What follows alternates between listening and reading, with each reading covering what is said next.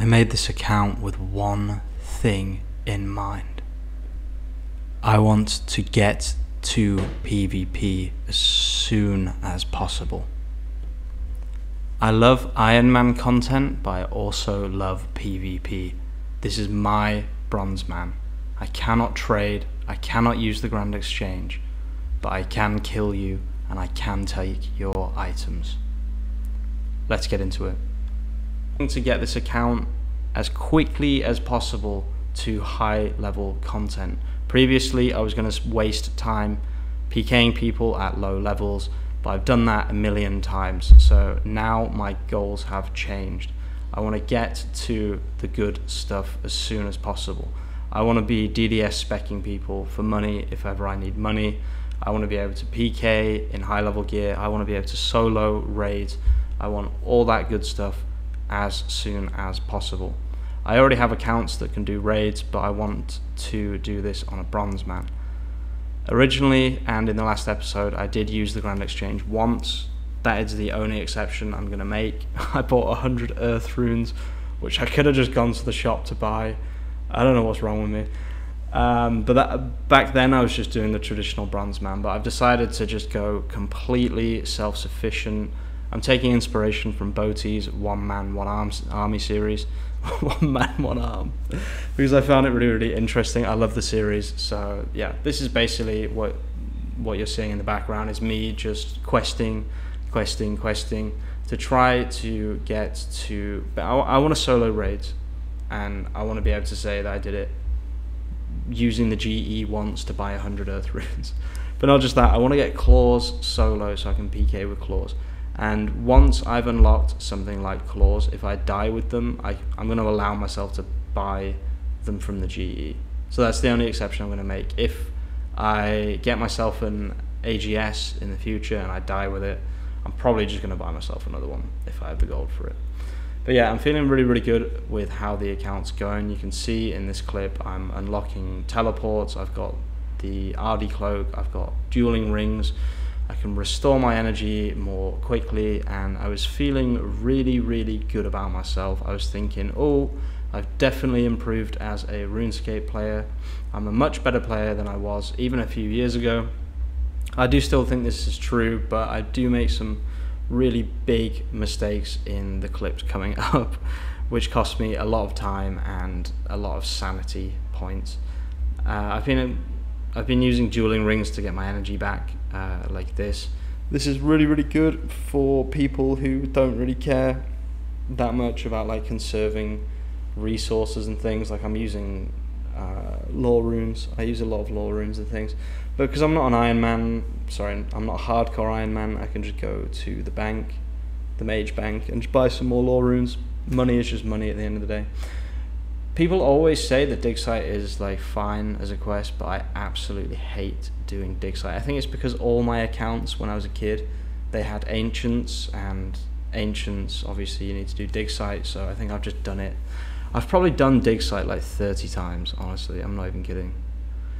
This was a huge quest to get done, Gertrude's cat. I didn't realize how insane raising cats is. Like it's absolutely insane. This is me doing the Elemental Workshop quests, and again I made a massive error. I thought that dropping the battered book was a good idea because I needed inventory space, and then yeah, you need the book to finish this quest. I had no idea. I tried to be a good RuneScape player and thought, oh, I can drop the book, but yeah, nah, you couldn't. So I had to go all the way back to the dig site, which if you play RuneScape you know that getting to the dig site is kind of annoying. And then when I went to teleport back to Camelot, my magic had been reduced and I didn't have a dueling ring on me to go to Ferox Enclave to get my mage back. Yeah, it's a bit of a nightmare, this game sometimes, but you know, it's our game. It's Old School Runescape. It's a game that we play, so I don't really know why. I think it's a really unique game. I guess that's why. It's not like any other game. I was thinking about this earlier. You can't really compare Old School RuneScape to any other game. You can compare RuneScape 3 to World of Warcraft. I think they're probably quite similar. at this point, maybe. But like Old School Runescape is just in a class of its own completely. Insane crafting XP, insane smithing XP. Getting those levels up, absolutely zooming towards my goal of, I think, soloing raids, yeah, getting claws, speccing people out, that kind of stuff.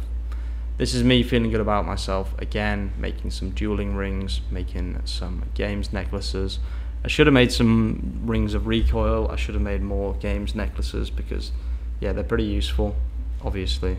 I think I made too many dueling rings, but my logic here was that I'm probably going to be restoring my run energy quite a lot because, yeah, it's just better for me, I guess. And then here I just tried to make one silver sickle and I just started making loads of them. And then I realized and I tried to cancel it, but it was already too late. So I just made 3 silver sickles for some reason. 3 placeholders in case I die with the other 2, I guess. And then, yeah, I decided to get some gear from the Champions Guild. I didn't know if I was actually going to do this step, but I decided that I may as well just buy the stuff that I need from here. I guess they'll come in useful at some point. The black plate legs are already going to be pretty useful, and yeah, the coif and the training stuff. I'm going to need to get at least 40 range for Temple of Ikov, and range is one of those skills that, yeah, is really, really hard to train at the very early levels, so you need the best range offense gear possible. I then made the decision to continue to follow Boti's guide and get defense, basically. So Nature Spirit, instant 13 defense. I don't regret the decision. I was, yeah, like I said earlier in the video, I was gonna go and like kill people with Sarah Strike, but like I've just done it a million times, you know what I mean, on this game. Like one of the things I used to do when I was younger is kill looters with god spells when I was 10 HP with 60 magic and things like that, just because I found it fun, just one-shotting people. I guess it would have been really, really fun. That was a risky jump. I was watching Swampletics and I know that that can do 7 damage, so after fighting the ghasts I was almost dead and I just decided to go for the jump. I should have probably waited to make sure that I wouldn't die if I failed, but yeah, what's life without a bit of risk, you know what I mean? Sometimes you gotta make the leap of faith and hope that the RNG will be on your side. Again, making the leap of faith. I haven't died on this account, so technically if I was a hardcore Ironman, I could still be a hardcore Ironman, but yeah, I haven't died. I very, very almost died here, as you can see. And then I decided to kill this guy because I needed to do the diary and he looked pretty angry, so I wanted to kill this. I looked around a little bit to see which civilian to kill, and Nicola, is that his name? Nikolai. Nikolai over here seemed like he was having a bad day and needed to be taken out, so I took him out. He was the chosen one. I got my task, Crawling Hands, which is perfect. I can just do that task. I don't have to use my 30 points that I got to skip it. And then I tried to do the diary step or I tried to start Creature of Frankenstein, but on the guide it just said read his sign, so I went to the thing, but it's actually in the center of Canifis. I didn't even know that. So classic Old School Runescape player, I had to use the wiki. I made a hard leather, I guess that's for Ava's accumulator, whatever it's called, animal magnetism in the future. Pretty sure you need a hard leather, so I think that's why I just tanned that, but I'm just following this guide step by step, as you guys know, so I don't actually know what that's going to be used for. I saw that legend there. I made a clip and I asked him to add me as a friend, but he didn't add me, so I got upset and deleted the rest of the clip.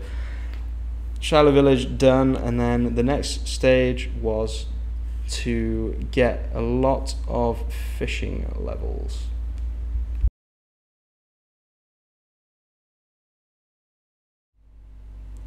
Thank you so much for watching. If you made it this far into the video, please feel free to like, subscribe, etc, etc. I'm going to keep going with this series. I'm going to be consistent. I'm uploading other videos as well. Thanks for watching and peace out.